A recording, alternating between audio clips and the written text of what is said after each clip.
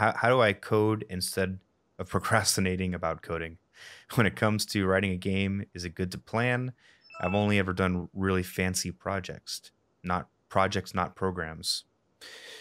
How to not procrastinate? That's a big question. If you find the answer, please tell me. I've Yeah, been looking for share it that with the one. world. You'll be a Yeah. million. You'll be rich.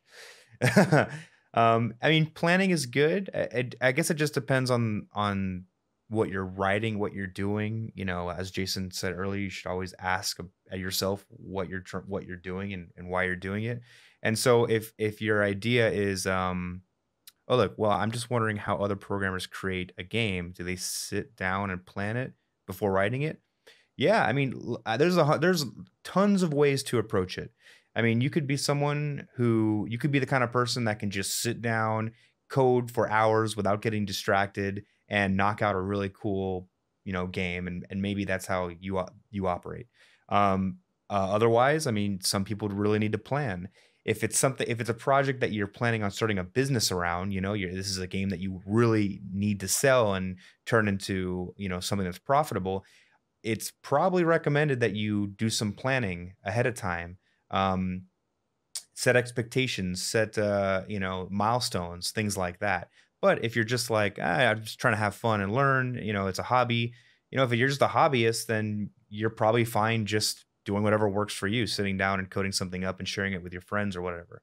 But there's a lot of moving parts, to this question because it just depends on the context of where you are, what you're trying to accomplish, basically. I'm gonna go a little bit hard on this one and have a hot take that might ruffle some feathers on this one. Ooh. So, Get ready. in my opinion, there are two things that most productive or artistic people in general get wrong. They just fundamentally misunderstand or lie to themselves about. And the first one is that I work better listening to music. This is factually wrong. Under every single considerable test that's ever been done, people are slower with music. The one exception is if you're doing something like folding envelopes. If you can get your brain into a rhythm, great, you're a bit faster. But anything that requires even a fraction of cognitive load, music will make you slower. Now, funnily enough, things like classical music make you less slower, but they do make you slower. There is nobody has been proven to work faster with music.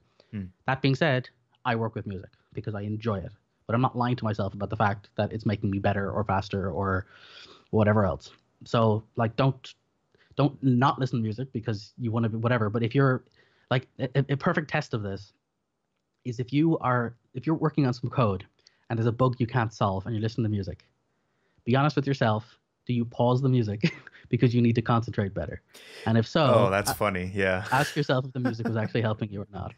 So that's one. And two, people who jump in and start writing code are fundamentally less productive than people who plan first. Mhm. And this goes for every single facet of life. Now, there's a fine line between over planning and using planning as a procrastination tool Mhm. versus just getting work done. And the line I would say is you need to plan enough to know what your point is. Because what people do wrong, and this is again, you'll see it all the time, no matter what your profession is, there's a concept of doodling. Now, doodling is great when you're in school and you're playing and you're just drawing whatever. But I saw a TED talk recently where someone was talking about this. He basically learned how to draw in the space of 6 months and sort of went in depth on how to maximize his efficiency with this because Because he made a because bet. he was focused and he wasn't, yeah. He was He, yeah. what's the word? Purposeful. Well, to be honest, he did one of the oldest trick in the book, and I've done this myself with a friend of mine. Is you make a bet for something you really don't want to lose. So in my case, it was $500. In this guy's case, it was $1,000. I think was that Blender Guru? Because he did the same thing.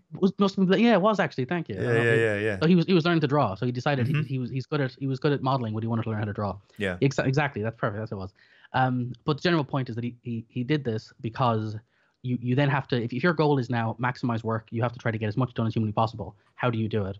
Well, you sit down and write your goal down. Now, when I say write your goal down, I don't mean go away and spend 6 months, making a business plan. What you want to do is make your goal for that month, that week, and that day, and that's it. For your month, what would I like to have done by the end of the month? What would I like to have done by the end of the week? What are the next actionable steps? And this is the other trick. Don't write down, I will have my game running. Write down I Actual will things. write the code for my movement system, and then break that down into actions and tasks and whatever. So, long story short, if you just start typing to make a game, you're not going to make a game. You're going to faff around for a while. You'll have fun doing it, but by the Yeah. end of it, you'll be like, did I learn anything? Did I get anywhere? Did I just play around? Now, this isn't to say you can't play around to find fun. Like if you say, I want to build a system where I can shoot bullets, that is my goal at the end of the day. I want to write some code where I click my mouse and then bullets fire. You can then say, after you've done that, I'm going to spend 3 hours messing because I want to check speeds and rates of fire and I want to find the funnest thing. But you have to write it down first. If you don't start your day with a goal, you have no way of measuring if you did correctly do your goal. So just literally, like, the answer is always plan, but plan to do precisely what you need to get done. Don't use it as a procrastination thing, and don't think just because you are writing code, you are doing work. They are not the same thing. They're Yep. very deceptively not the same thing. You could code for 4 hours and go, that was great. Oh, I just spent 4 hours making an animation system for my UI when I meant to sit down and write my movement code because it was boring or I was getting stuck, and so I decided to distract myself. So, yeah, do plan, always plan. I saw a really good Tim Ferriss video the other day that really kind of opened my eyes to something that I was doing. And that's just because you're being productive doesn't mean you're being effective. And I see that with the whole YouTube, making YouTube videos.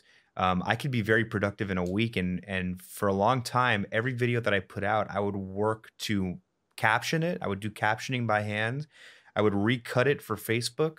I would create a GIF for like Twitter specifically and Reddit. Anyway, I was doing all these auxiliary tasks outside of just making a video to put on YouTube that made me feel very productive.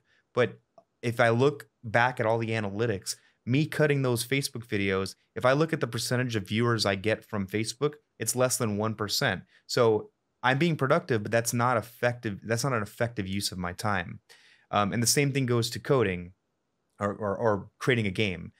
You have to think about what you're doing. And I think I saw someone in chat saying that they love to optimize before they move on. I mean, optimizing, you'll feel very productive. You might say, hey, look, this list isn't great. I'm gonna make my own optimal data structure so that it's very optimized, whatever. It's just not effective. If you think about what the ROI, the return on interest is, it's just, you have to weigh those constantly. And that brings me back to another thing that you were saying, Jason, about setting, I think a daily, weekly, and a monthly. The point of those things is that you can always check in. You have to constantly be checking in. It's like a feedback loop, just like when you develop code. You write code, you check it and see what it did, and then you move on from that. And I don't think enough people do that with their lives. You do something, you need to check in with yourself and say, what did I do? Was it worth it? What did I get out of it? And should I do it again? Or should I say that this was not effective? So yeah, those sorts of things definitely are valuable. And if you're the kind of person who's like me and hates wishy-washy sentiments with very hard to quantify suggestions, where you actually want to give me a 10-step guide for me to do this so I can actually be more productive, get that book. Yeah, that's a good one. So that's my number one suggested. If you want to get better at everything, organize your time, manage your projects, do stuff, this is your best book. Let me recommend that you buy the book or get it on Kindle, because the audiobook is awful. It's so boring. I couldn't get through it. Admittedly, I enjoyed the audiobook, but like it did. I went for walks with it and it took me a long time. And then when I was done, I bought the book because it's just better.